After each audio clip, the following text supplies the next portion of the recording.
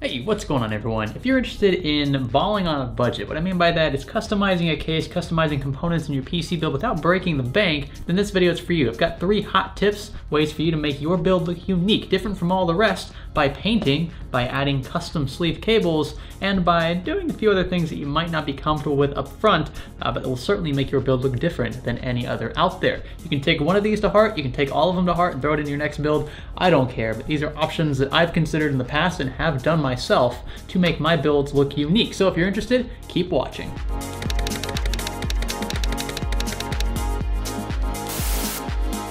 The first thing I want to cover is painting, and I'm going to bring this up first because it is probably one of the most daunting things you could possibly do with your components, right? Painting things could potentially ruin the components, especially if you don't isolate the parts you want to paint properly, and it's a pain to get this paint in particular off. So I do recommend Rust-Oleum Painter's Touch, something along these lines. Paint plus primer is important, so it's going to look slightly glossy versus like a matte finish with most of the plastic dips out there, unless you throw a plastic dip gloss on top of it, which again is another paint job in and of itself. So the important thing about this paint though is that it bonds to plastic, and most of the stuff we'll be painting in here is either plastic or metal. So this is kind of an all-purpose painting tool that we're going to use. Again though, some people would swear by other brands, other types of paint. I've used this stuff a lot in the past and it's good for me. So if you want to copy what I'm doing, I don't think you have a problem as long as you're at least, you know, somewhat familiar with spray paint. So I think in this build, you can see it's pretty blacked out. This is an R7 2700 build with an MSI X470 motherboard. Yeah, X470. And we have a cable management bar that I think we want to paint. And I think we're going to paint the SSD trays here and maybe the tray that's behind this SSD from Samsung. I think that's really all we want to do here. I don't want to go overkill and make this whole case yellow. We might paint something special up front with this front panel, but I think for now the cable management bar is begging to be painted, and we can remove it. There are only 2 screws up top holding it, and I think 2 screws down below. And then when we paint that, I think the yellow bar is going to really stand out, but I think it'll stand out well because it's not going to be overkill, right? The whole case isn't going to be yellow on the inside, just the bar, and it's going to be a nice touch, I think. So let's go ahead and take that out, paint it, and we'll see what it looks like.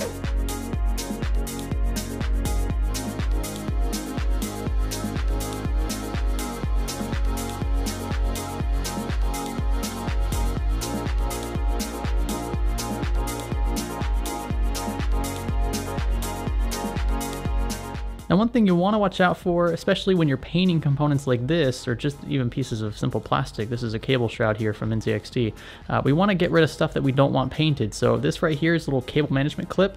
There are 2 of them behind the shroud, and we want these taken out before we paint because these are going to be difficult to paint, right? There's a lot of crevices in here, a lot of creases that paint's not really going to reach very well, so it's going to look unevenly distributed. So we can remove these via simple Phillips screws here and here, and then we'll be good to go. So again, isolate what you want to paint. Don't try to paint around stuff that you can easily remove.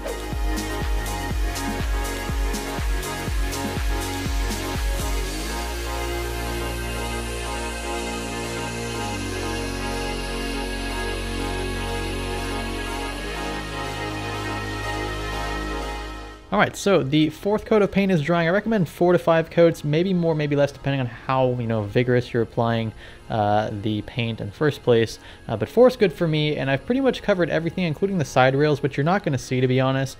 But the top part's very easy because it does have quite a large surface area. But the sides are also important, and you'll see the edges here kind of going all the way across. You want to make sure you paint those as well. So rotate this thing. You can see I used a little piece of cardboard to prop it up just a little bit off the ground because sometimes the paint will stick to the edges, and then when you pull it up, it'll tear some of the paint.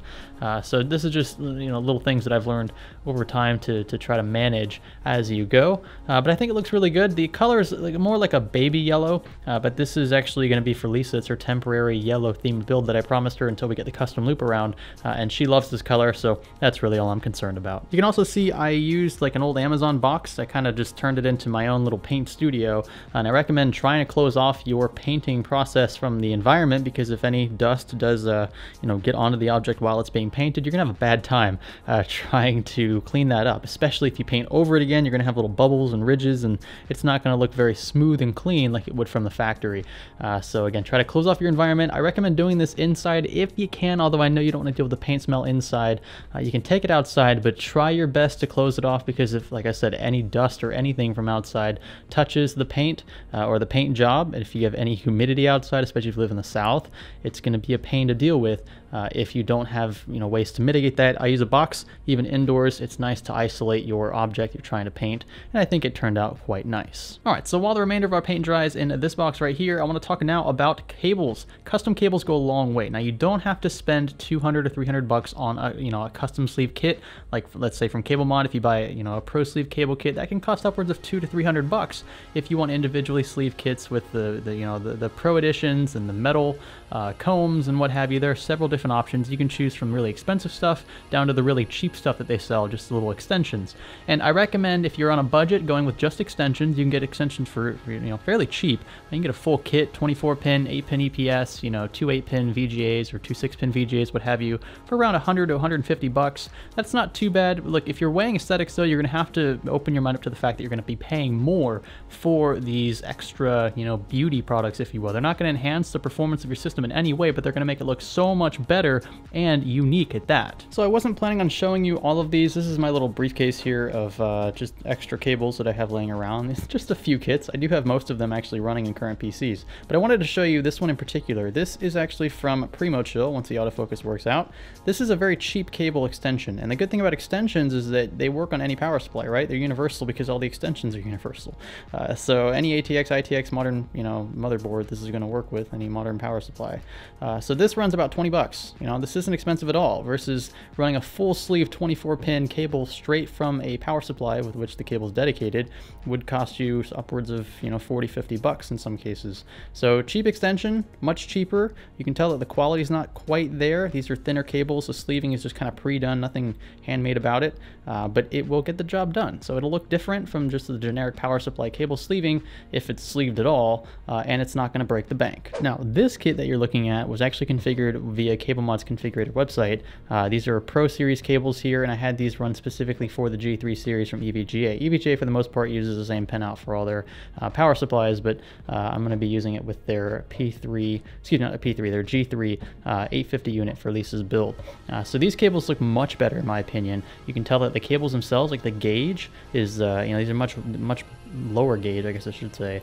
So they're thicker cables, thicker sleeving, and then we have metal combs. And these combs, again, these are being that they're metal, they're not going to break like the cheap plastic ones that you get on some of the lower end kits. This kit does cost around 200 to 250 bucks for full on like 24-pin, 2 VGA 8 pins, 2 VGA 6 pins, and an 8-pin EPS. Also just generic Molex and SATA cables that aren't pro. They don't have pro for those yet. But this whole kit costs around 200 to 250 bucks. So it's going to cost a lot more, but you're getting quality with this. And I can't wait to see what these look like when paired with that cable bar that we just painted from NZXT. So just something I wanted to point out. Cable Mod is not a sponsor of this video, but I do appreciate their work quite a bit. I'm just telling you, if you really favor the customization aspect of your build, then custom sleeve cables are the way to go. Whether you go cheap or expensive, it's going to set your build apart from the rest. Now, it's kind of a bonus customization option here before we get to our third major talking point. I wanted to bring up these Noctua NF-F12 fans. I have a couple of the 140mm variants as well. But what makes these special is that you can actually change the little rubber vibration mounts here on the corners of the fan. So you can just remove them just like so. And actually one fan kit comes with 6 different colors, I believe. So white, green, blue, red, black, and yellow. And then you can see I have black on the other side here just because it's not going to be seen. This is going to be pressed against the back side of the case.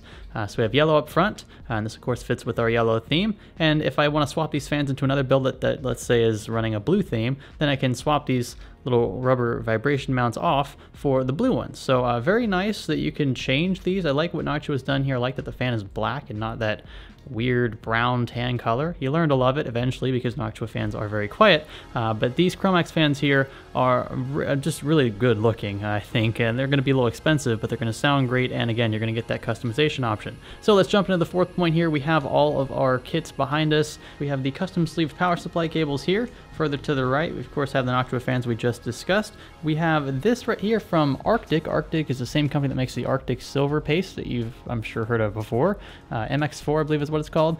This is called the Freezer 33. It's an esports cooler, and it has yellow fans, and I really dig the all black design here of the heatsink. So we're going to roll with this for the CPU cooler. I'm going to swap out from the stock cooler just because we're going for a yellow theme here. I don't want to throw an RGB cooler in there just because I'm not really looking for RGB. I just just want yellow accents in general. So that's where this is going to come in handy. And then we have the bar. This is the NZXT bar. I think it's safe to touch now. I'm going to be careful with it because sometimes you can put your fingerprints in paint that's not totally dry yet. This is a bit off yellow from the other components we're going to have in the system. It's more of a baby yellow, like I said, but it's going to be a nice touch, I think. It's just going to stand out from the rest of the black interior. So let's go ahead and start assembling all this stuff back into the case and see what our end result looks like.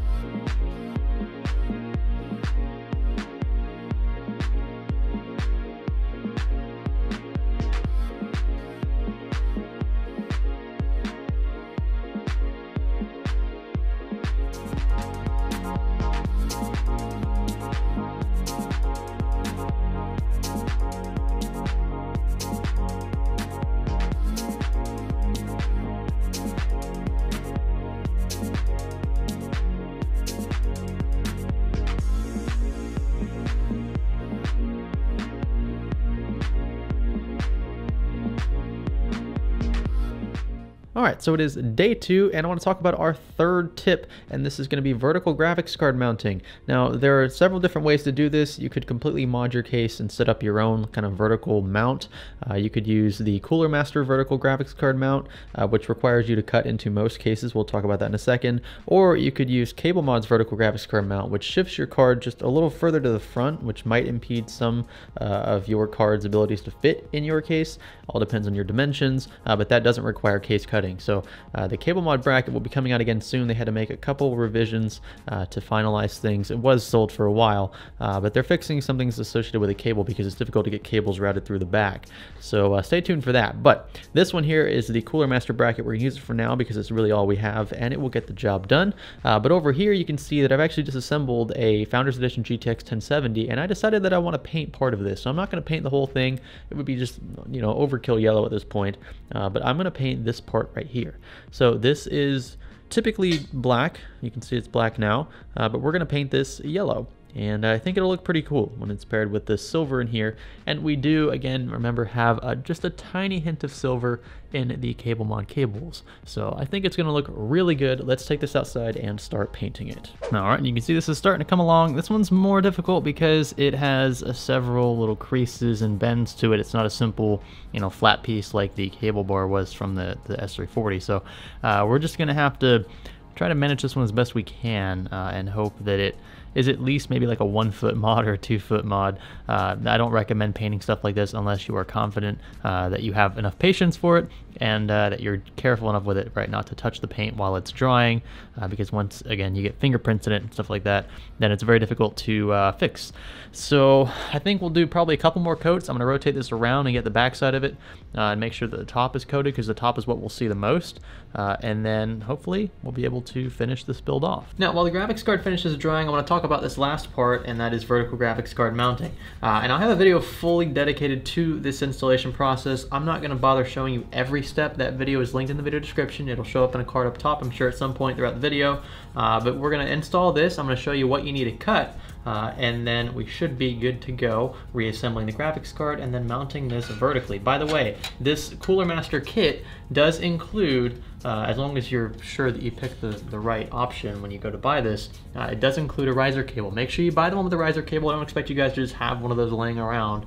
And their riser cable will actually fit perfectly with this bracket, and that's exactly what you want to look for, because it'll look really clean. You have a flush finish, and you shouldn't have any issues because their riser cables are actually pretty good. All three of the ones they sent me worked out of the box. Not sure if they tested those beforehand, but I haven't seen too many bad reviews of Cooler Master riser cables. So far so good. Let's go and get this thing installed, and then we should be able to call this one finished. Hopefully. It's been 2 days now, so let's get started. So what I'm going to do first is line this bracket up beforehand, kind of like a test fitment, so we can see exactly where we need to cut.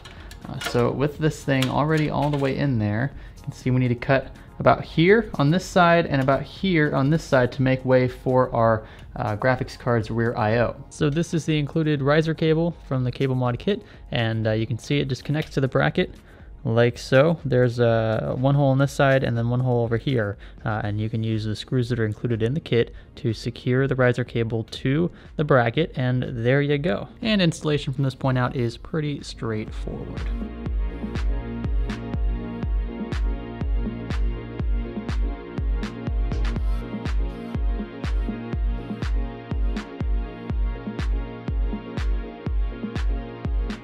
Alright, and the last thing to do is to plug in the 8-pin supplemental VGA power cable, and we should be good to go. That cable, by the way, is all yellow, so it should complement this kind of baby yellow, I don't know what you want to call this, like partial shroud, whatever.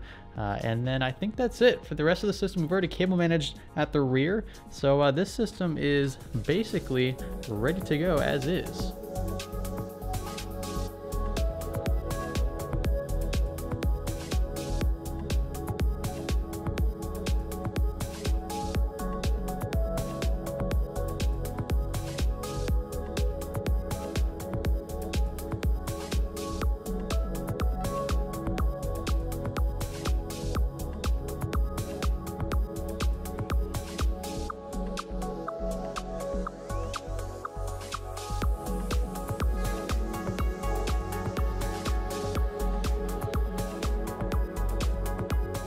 And here you go. This is a fully custom PC, I would say. I mean, we've done everything we can to make this look our own. I think if you put this next to something that you could just build straight up right now off of Newegg or Amazon, this would definitely catch people's eyes, because they know that it took time, right, to get these colors coordinated, to paint the stuff that you painted, the custom sleeve cables, the custom mounted fans. I think everything in here looks really well coordinated, especially if you're into a yellow theme build. Now this is for Lisa, so she wanted yellow, and that's why it's yellow.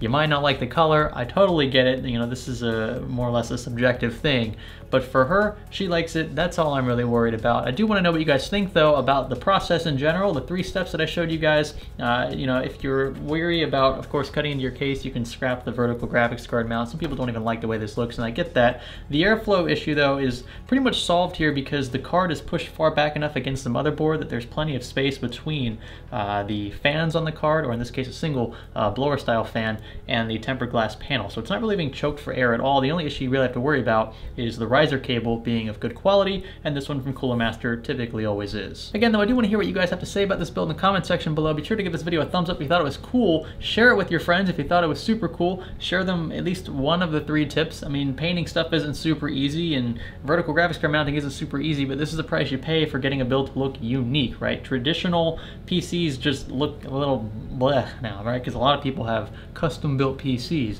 but this is a truly custom build because we did paint, we did cut into the case, we vertically mounted a graphics card, and we also have custom sleeved cables. I think all 3 of those are going to set you up for an artistic build, one that's definitely not going to look like it came out of a cookie cutter, if you know what I'm trying to say there. Be sure to subscribe if you haven't already, and catch us in the next video here on the channel. This is Science Studio. Thanks for building with us.